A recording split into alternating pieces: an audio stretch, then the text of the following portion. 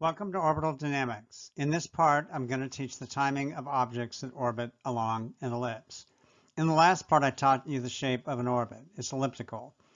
I also showed you how to do an animation of an object moving along an ellipse. The shape was right, but the timing was wrong. In fact, it was the exact opposite of what it should be. In this part, I'll teach you Kepler's second law and a bit of calculus that enables me to derive the proper timing. In the last part, I talked about how Johannes Kepler discovered his first law, that the planets orbited along an elliptical path. His second law characterized the timing of this elliptical path.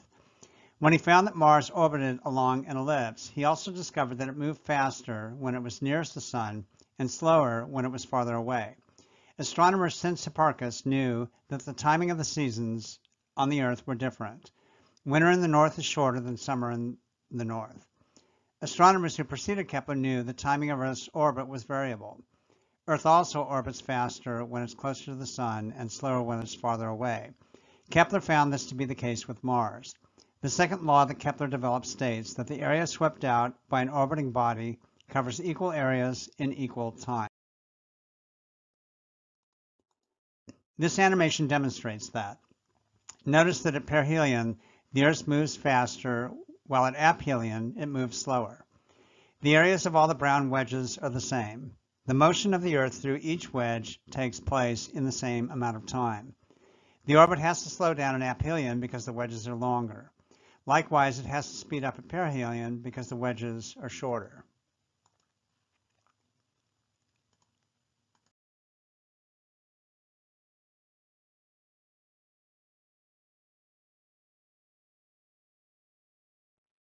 In the previous part, I showed you how to plot an ellipse. In the animation that I showed you, I stepped through the angles theta in equal increments. The steps were equal angles in equal times. I told you in the last part that the timing was completely wrong. Look closely. The orbiting body travels slower at the periapsis point and faster at the apoapsis point. Kepler, in his second law, discovered that it was the opposite. Stepping through the orbit with equal angles in equal time is the wrong method.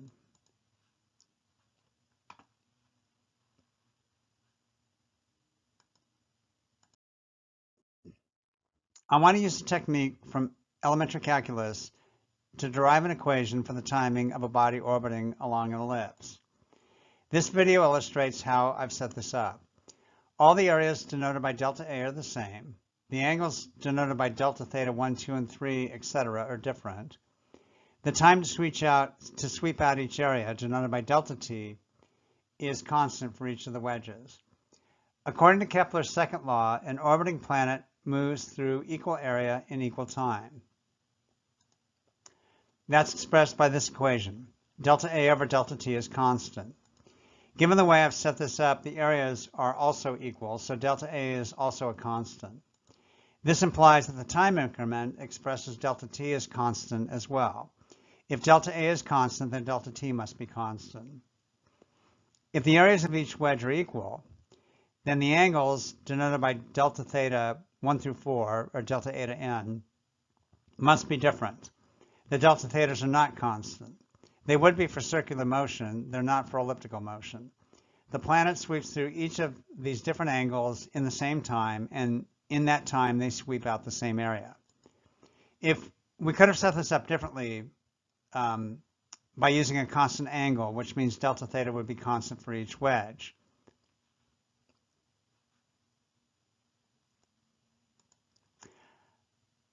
According to Kepler's second law, A over delta t must be constant. If delta theta is constant, then delta A must vary, which means delta t would also have to vary. Delta A and delta t would then have to vary in proportion to each other for delta A over delta t to remain constant. Holding the angle constant means that the time delta t must vary inversely with the change in area. This method works, but the timing is intricate. If we hold delta t constant, it makes the timing easier. When I set this up as a simulation, which I'll show you how to do later, I'd rather use a constant time step.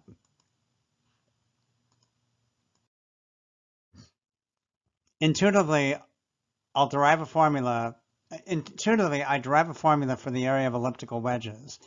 Kepler figured out a way to do this, but it's very intricate. The Kepler method is, in fact, the conventional way to determine the timing of an orbit along an elliptical path. I'm going to simplify this with a trick from elementary calculus. Instead of elliptical wedges, I'm going to estimate the areas with circular wedges. While this isn't exact, with calculus, there's a way for it to converge on the exact result. Here, I'll derive a formula for computing the area of a wedge of a circle. A circular wedge is defined by an angle we'll call delta theta. One 360-degree revolution is 2 pi one 360-degree revolution in radians is 2 pi radians. The area of the wedge is a percentage of the total area of the circle. That percentage is delta theta over 2 pi. The total area of the circle is pi r squared. The area of the wedge, delta A, is thus equal to delta theta over 2 pi, the fraction of the circle that constitutes the wedge, times the total area of the circle, pi r squared. There's a pi in both the numerator and denominator, so I can express that as 1/2 r squared times delta theta. We want to solve for the angle theta, so let's divide both sides of the previous equation by r squared and multiply by 2. That gives us the change in angle as being 2 over r squared times the change in area, delta A. For an ellipse, everything on the right half of the equation except 1 over r squared is constant. This expression says that the change in angle is proportional to 1 over r squared. The constant proportionality would be 2 times delta A. This is a very fundamental and important relationship that I'll refer back to later in a later part. It essentially implies that the timing of the orbit is inversely proportional to 1 over r squared. Here's how I'm going to construct circular wedges that approximate elliptical wedges. Remember that all these areas are the same, and the delta t's are the same. The delta thetas vary. Notice that these circular wedges are not very good approximations. I'll resolve that here. Here's the formula I derived for the area of a wedge of a circle. I'm going to divide the ellipse into a series of wedges and use circular wedges as an approximation. This says that delta A is approximately equal to 1/2 r squared times delta theta. This equation takes r as an input and approximates the area delta A. Here's the equation for an ellipse. I derived this in an earlier part. We'll use this equation for the radius of each circular wedge. R will vary as the object moves along the ellipse. Here's the formula for the area of a circular wedge expressed as a limit. The way you read this is the limit as delta theta approaches 0 of 1/2 r squared times delta theta. According to calculus, that equals 1/2 r squared d theta. D theta is a notation from calculus. It represents an infinitesimally small area. Here's how you'd express that equation in calculus notation. dA equals 1/2 r squared d theta, where dA is an infinitesimally small area. The first equation that I showed you in the beginning for delta theta is an approximation. With calculus, as delta theta approaches 0, the formula for dA approaches the exact value for the area of each elliptical wedge. If I make delta theta small enough, we get the correct result. The first equation is an approximation. The second equation is an equality. That's how calculus works. Here's the equation for delta theta. Delta theta is approximately 2 times delta A over r squared. Expressed in calculus notation, that's d theta equals 2 over r squared dA. The first equation was an approximation. This one is an equality. I'm not going to go further with calculus in this part. My purpose here is to demonstrate how differential calculus fundamentally works. From here, I'm going to use the equation for delta theta, the approximation. You might wonder why we don't just take the integral of the formula for an ellipse in polar coordinates. Integrals give us areas. The formulas for ellipses are not integrable. Circles are, ellipses are not. Kepler's discoveries were groundbreaking. However, prior to that, everybody thought that the path of orbits was circular. Prior to Kepler, the math was much simpler, albeit wrong. For bodies moving along ellipses, we have to resort to approximations. You might have noticed that the way we divided up the ellipse in circular wedges isn't very efficient. The graphic on the right is a much better approximation. On the right, some of the circular wedge is outside the ellipse, while some is inside. With calculus, however, this doesn't matter. When we take the limit as delta theta approaches 0, either method converges on the same result. The calculations for theta for the graphic on the left are much simpler. The calculations for the wedges on the right are a bit more complex. I'm going to go with the simpler method. Another way to estimate the area of wedges is with triangles. I want to show you how that would work. I get the same result.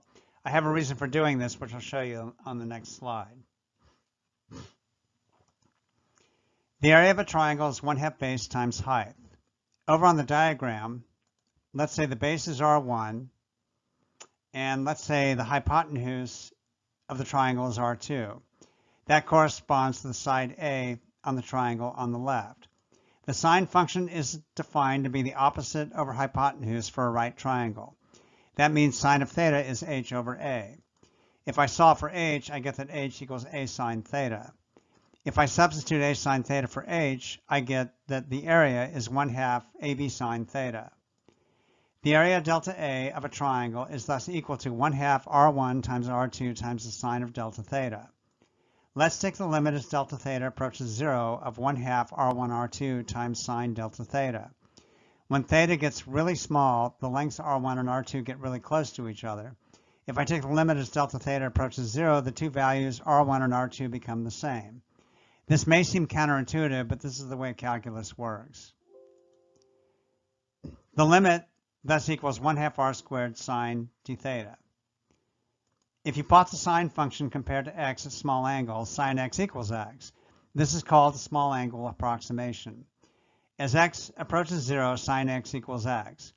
Hence, as delta theta approaches 0, the limit function equals 1/2 r squared d theta. That's the same result we got with circular wedges. dA equals 1/2 r squared d theta.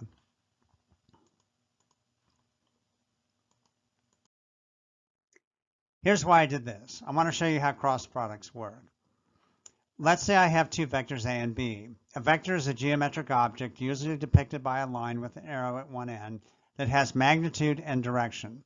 Velocity is an example of a vector.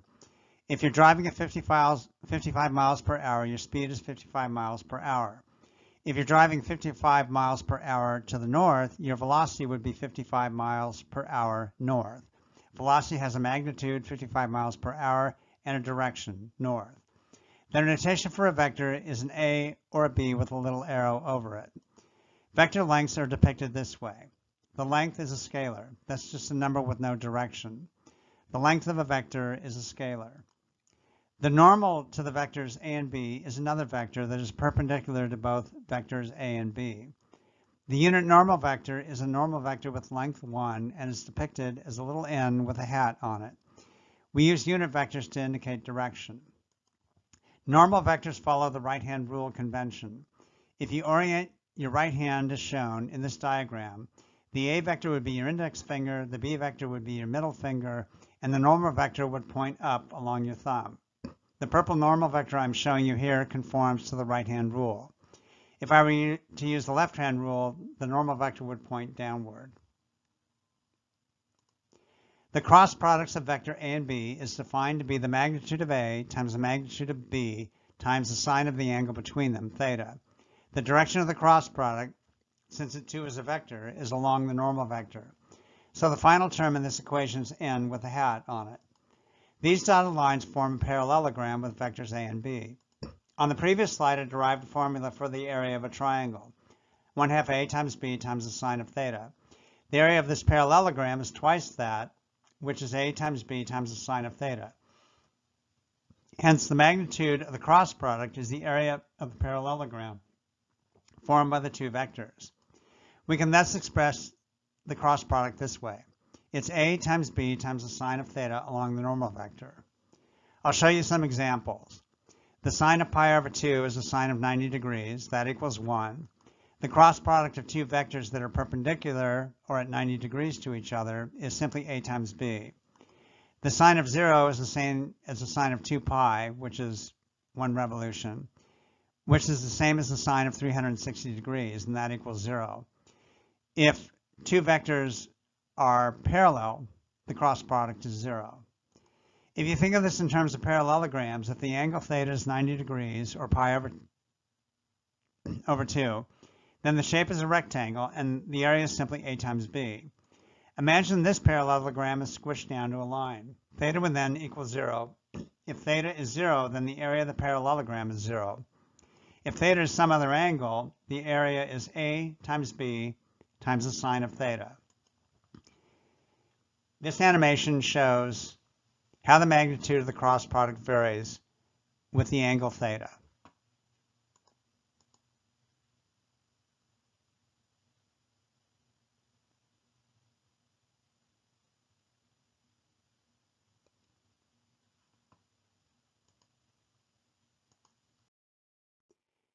If I go back to this slide, I can express the equation for triangular wedges this way. It's 1/2 R cross R1 cross R2. The video shows you what a normal vector looks like. This plot is three-dimensional. If I were to show you more R1 and R2 vectors where the area between them was the same, the red normal vector would be constant in magnitude and direction. Later on in another part, I'll talk to you about angular momentum. I'll say now that we measure angular momentum with the cross product. When you express Kepler's second law this way, it means that even though the speed of the orbiting body changes along the ellipse, the angular momentum is always constant. That's consistent with the orbiting body moving faster at periapsis and slower at apoapsis. This is the conservation of angular momentum. Kepler didn't know about this. It was discovered and developed after him.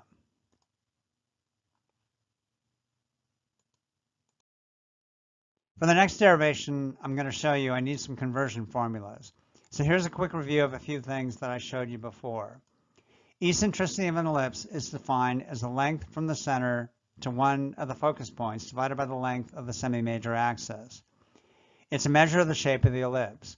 We use the letter E for eccentricity and C for the length of the focus and A for the semi-major axis. If eccentricity is C over A, then C, the length to a focus point, is eccentricity times A. The convention in orbital dynamics is to define ellipses with semi-major axis A and eccentricity E. We'll use this equation to convert C to E times A. Recall the way I drew an ellipse in a previous part. I tied a string to both focus points and circumscribed a line. From the top of the ellipse, the length to each focus equals the length of the semi-major axis. This sets up a right triangle. In this right triangle, A squared equals B squared plus C squared. In other words, the length of the semi-major axis squared equals the sum of the squares of the semi-minor axis and the length from the center to a focal point. If we want to solve for B, then we start with B squared equals A squared minus C squared. We prefer to use E, the eccentricity, and A, the semi-major axis, to characterize an ellipse, so we'll substitute EA for C. We can factor out A squared to simplify this. Taking the square root, we now have B equals the square root of A squared times 1 minus epsilon squared. We can factor out the A squared from under the radical. That leaves A times the square root of 1 minus E squared. The expression we use to convert B, the semi-minor axis, to a formula using semi-major axis and eccentricity. The area of an ellipse is AB pi. I'll substitute A times the square root of 1 minus E squared for B. If I combine terms, I get that the area of an ellipse is A squared pi times the square root of 1 minus E squared. As I said before, Kepler's second law states that equal areas are swept out in equal time. Mathematically, that's expressed as delta A over delta T is a constant. In this construction, I'm going to hold delta A constant, which means delta T will be constant. Holding delta A constant makes it much simpler to compute that quantity. And as I said, holding delta T constant makes the animation I'm going to do in Python much easier. If I hold delta A and delta T constant, then delta theta has to vary. In the diagram on the right, there's delta theta 1, delta theta 2, and so on. So I'm reviewing things I've already showed you. Here's the equation I derived for delta theta. Delta theta is 2 times the delta area over r squared. This is the equation for r that I derived earlier. This is the equation for an ellipse in polar coordinates with the right focus centered at the origin of the coordinate system. Let's pick an orbital period of 365.2425 days. That's 1 year. And let's pick a delta t of 1 day. That's the period capital T divided by 365.2425. If delta A over delta t is constant, then capital A over the total area of the ellipse, capital T, if delta A over delta t is constant, then capital A, the total area of the ellipse, over capital T, the period of the orbit, is the same constant. This makes it trivial to determine the constant delta A over delta t. Here's the formula for the area of an ellipse that I derived earlier. Delta A over delta t is then A, capital A, the total area, over 365.2425, the total period. And that equals A squared pi times the square root of 1 minus E squared over 365.2425. The semi-major axis for the Earth's orbit around the Sun is 149,598,023 kilometers. The eccentricity is 0.0167086. If I plug in those values, I get this formula. And if I do all the computations, I get 1.92668 times 10 to the 14th power square kilometers. This is an approximation of the area swept out by the Earth in one day in its orbit. Delta area is constant. I'll use that in this equation to derive the change in angle for each wedge. That would look like this. And if I multiply by 2, I get this. We can also use values to simplify the equation for R. Here I'm plugging in values for A and E. The numerator is 1.49556 times 10 to the 8th power, and I'll leave the denominator alone. Let's compute a few delta theta angles. Here's the equation for delta theta, and here's the equation for R of theta. Orbits usually start at the periapsis point. Orbits actually don't start there. It's more accurate to say that's where theta equals 0. Here's how we derive the value for R when theta equals 0. The cosine of 0 is 1. That results in this, which results in this. And this is the distance from the Earth to the Sun at periapsis. With a value for R, I can now compute delta theta. Here I'm plugging in 1.47098 times 10 to the 8th for R. That equals 1.77899 times 10 to the minus 2 radians. Perihelion is in January. The Earth advances about 0.018 radians in one day in January. R of theta 1 would be computed with this formula where I'm now using the cosine of theta 1. That equals 1.47099 times 10 to the 8th. And notice that R is now slightly longer. Delta theta is 2. Delta theta 2 is computed with a new value of R for theta 1. It's slightly less than delta theta 1. And remember that the orbit slows down after the periapsis point, so the angles get smaller. X and Y coordinates are plotted with these equations for a given theta and an associated R. If you run these computations for the entire 2 pi radian orbit, you'll be able to plot daily positions for the entire Earth orbit. As I said, these are approximations. If you want more precision, you'd compute delta thetas every hour or even every minute. Every second would be pretty good precision. There are 525,949 minutes per year and 31.5 million seconds per year. That's quite a few computations. Here's what 4 points at periapsis look like for an ellipse with 0.8 eccentricity.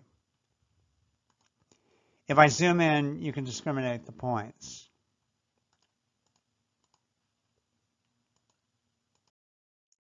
Here's what more points look like. Notice the spread at periapsis and how tight they are at apoapsis.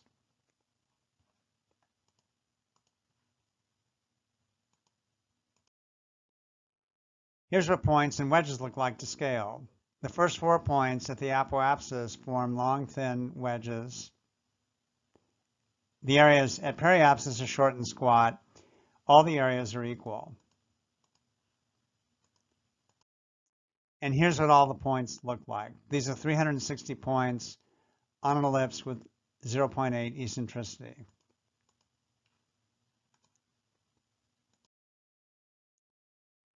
Now I'm going to show you how to do this in Python. here's the animation I showed you in the last part with the wrong timing. The circular motion is right because the motion is uniform, but it's wrong for the ellipse.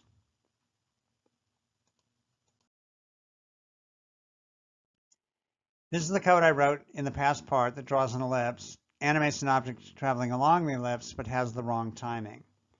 Remember that this code draws two ellipses. The first thing I want to do is make the code more readable and maintainable by creating some variables for each ellipse for its semi-major axis and eccentricity. I'll need to use those in several places, and I'd rather define them once. So ellipse 1 has a semi-major axis of 5 and an eccentricity of 0.8. And so I just created variables for semi-major axis and eccentricity, and here are all the places where I'll use those variables.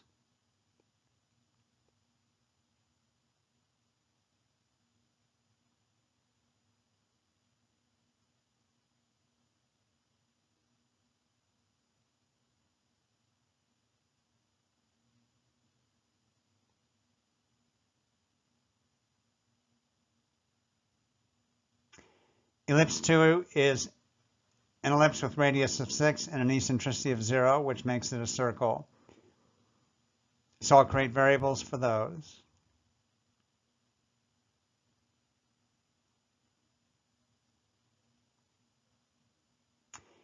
And here's where I'll use those variables.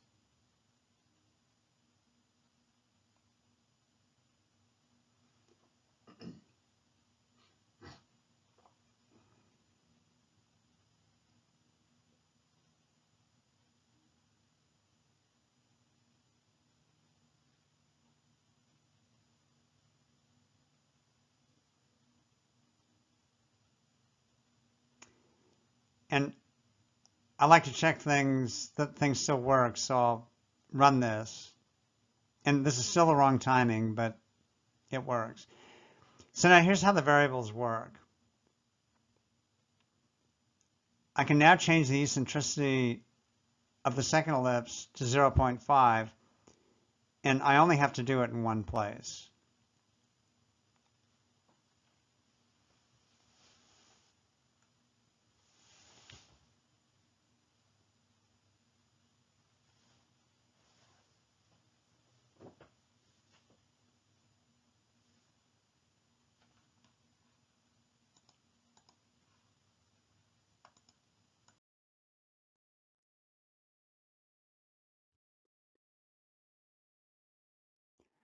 I want to change this code to use polar coordinates as input variables rather than semi-major axis and eccentricity everywhere. I have a function for the variable r, and now I want r to be an input for x, y, and the coordinates x and y. I'll change the a and e arguments to r, and then we'll use that variable in each of the functions.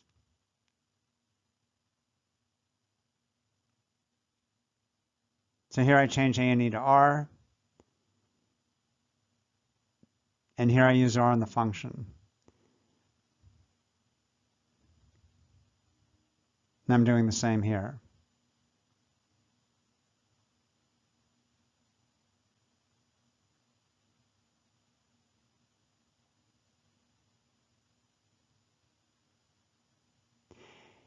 In the plot ellipse function, I'll create an array of r values.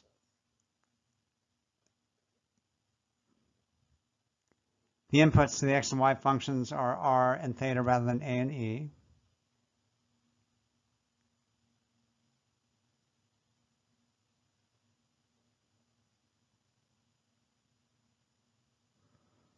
And r array is an input to the plot function.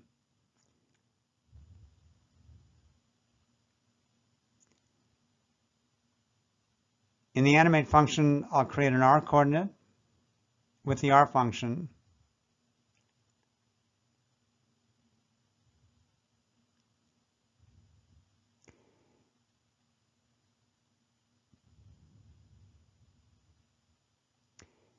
And then I'll change the calls to x and y, the x and y functions, so that the r coordinate variable is an input. And I'll do that for both ellipses.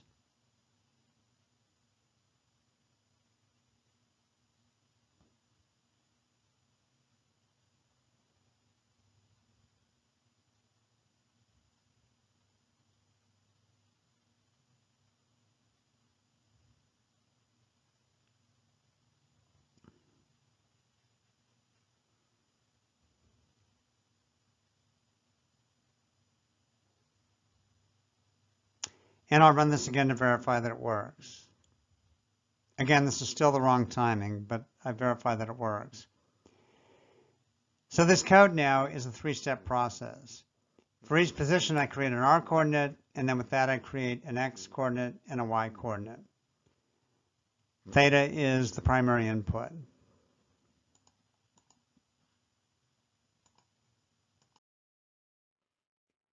Now I need to be able to adjust the timing of the animated object or orbiting along the ellipse. This code increments the true anomaly argument by 1 degree for each step of the animation. I'm now going to fix that. The code for the animation loop uses a fixed 360 frame step. Since I'm going to change the timing of the orbiting object, I need to be able to adjust the frame step rate. This enables me to speed up the animation. I do this by changing the angle that the animation advances with each animation step. I don't really need this for this part. It'll become useful when I use Kepler's formula to compute the angles. So if you didn't follow that, just watch what I do to the code. So the first thing I want to do is create a frames variable. I'll then use this to specify the frames in the animation or the animate function. And again, I'm going to run this just to make sure that it still works.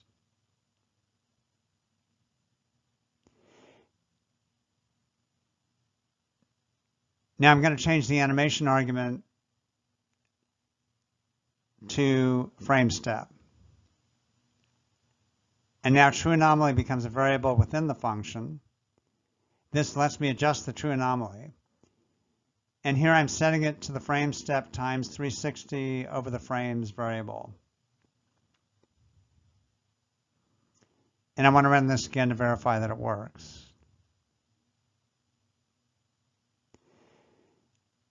Now you can see I've got the ability to adjust the timing. If I divide frames by 2, I speed up the animation.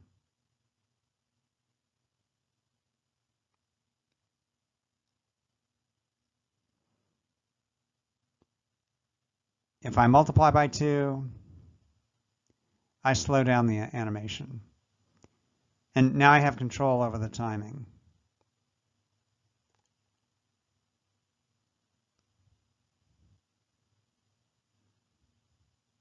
So I'll change that back to divide by 2.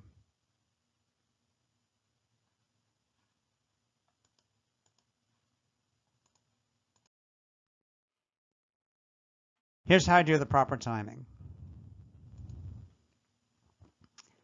I want to move this block of code so it's contiguous with the call to the animation function. So now this program starts with all the functions and the mainline code is at the bottom. And that's just a better way to organize the code.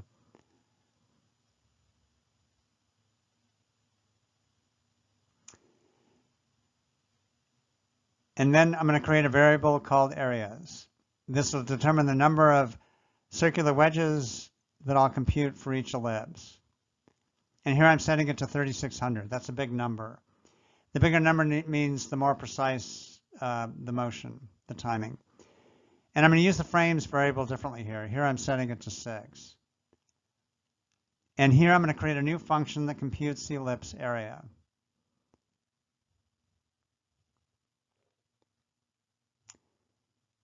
The arguments are A for the semi-major axis and E for the eccentricity. And the formula for the area is a squared times pi times the square root of 1 minus e squared.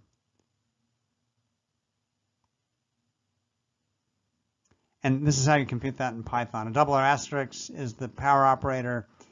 np.sqrt is the square root function in numpy. I'll also create a function for delta theta.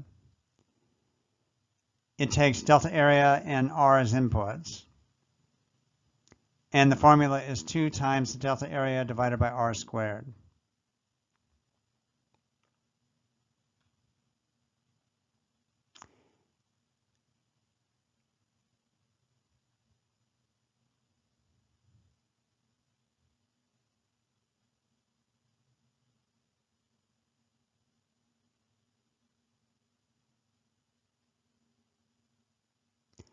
I also want to move this block of code so it's contiguous with the lower part.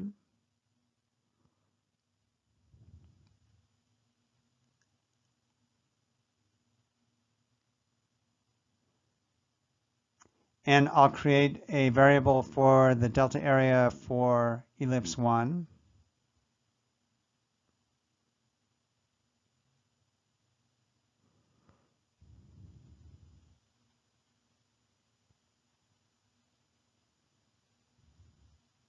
And we'll set it using the ellipse area function divided by the number of areas.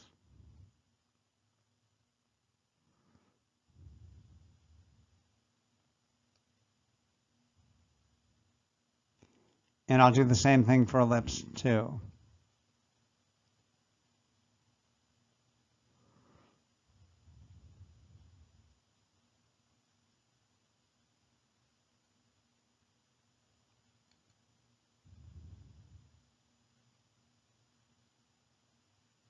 Oh, I'm sorry. I'm going to set ellipse 1 theta to 0. That's the starting point. And now I'll do the same thing for ellipse 2.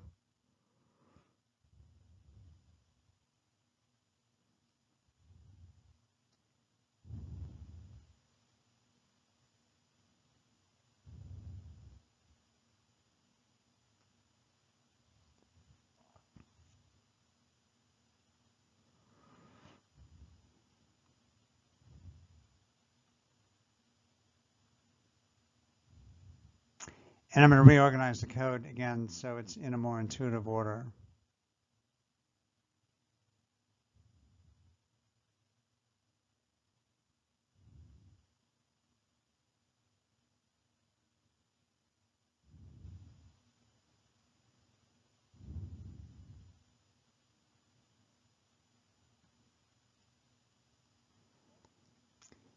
Now, in the animate function, I need to increase the theta variable. And the theta variables are declared outside the animate function. This global statement allows me to create a variable inside the function that will persist outside. And that's kind of a cheat in software engineering. When I show you Kepler's method, I won't use this, but for now, it's kind of a brute force way to make this work.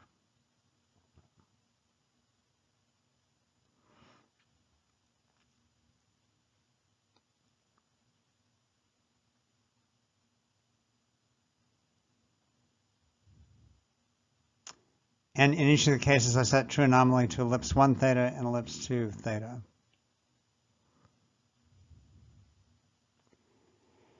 So after I derive x and y points, I need to advance the theta variables.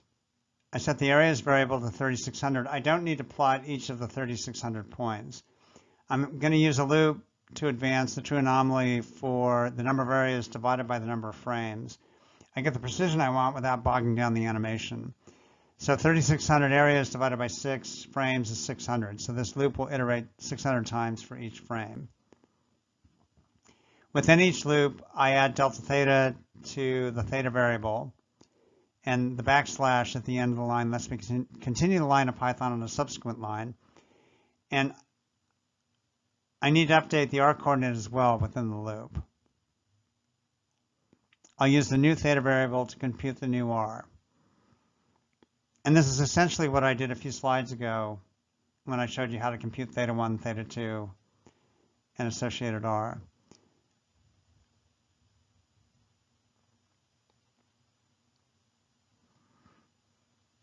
And here's where I compute r.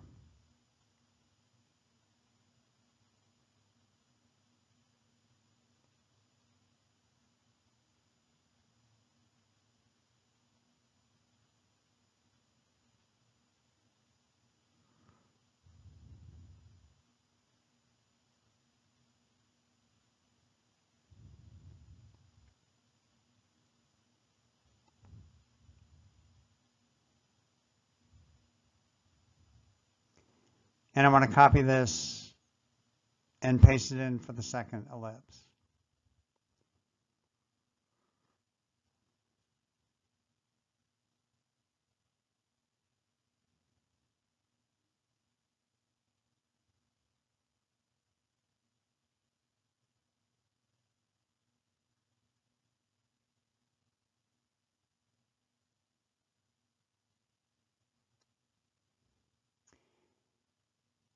Now I'm ready to run this.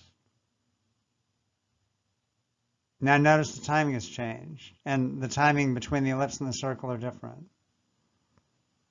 And notice too that the points converge at periapsis and apoapsis, and the periods are the same. Now, if I change frames to 3, it speeds up the entire animation.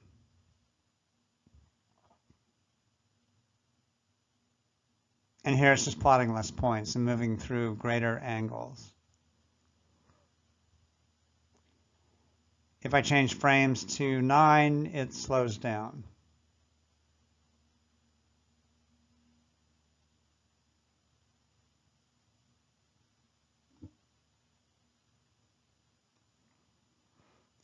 If I change areas to 36,000, I get a lot more precision. But notice now that the motion in the animation is a bit jerky. That's because the for loops are iterating 6,000 times each. That's probably overkill for what we're doing here, so I'll change it back to 3,600.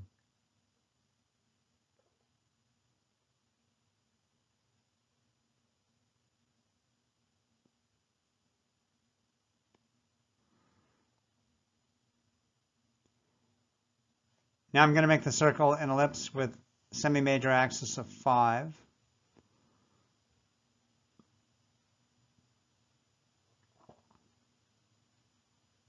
Oh, I'm sorry.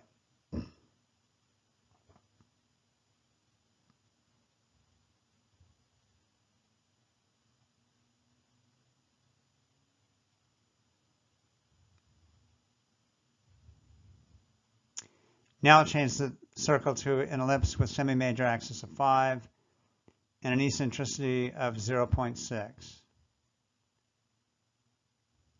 And again, you can see the timings are different, but the points converge at periapsis and apoapsis, and the periods are the same. In fact, the half periods are the same.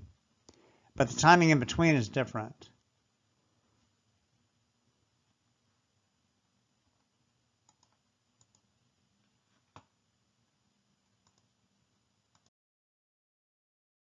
Here's a comparison of the proper and the improper timing. So the red one, oh my goodness, my labels are backwards. So the red one is correct and the purple one is incorrect.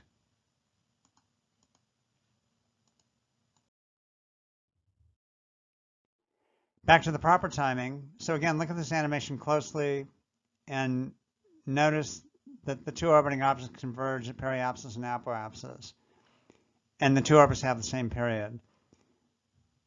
So the radius of the circle is the same as the semi-major axis of the ellipse. The timing of the orbits is different between periapsis and apoapsis, but gets back in sync at each of those 2 points.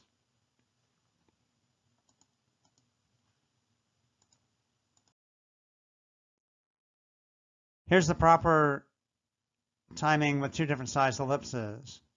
Now, this turns out to be wrong as well. There's one more correction I need to show you, and I'll do that in the next part. It gets solved with Kepler's third law, which deals with the variability in the periods of orbits with differing semi-major axes. The outer orbit should have a longer period than the inner orbit. So in the outer orbit, the object travels a longer path at a shorter speed.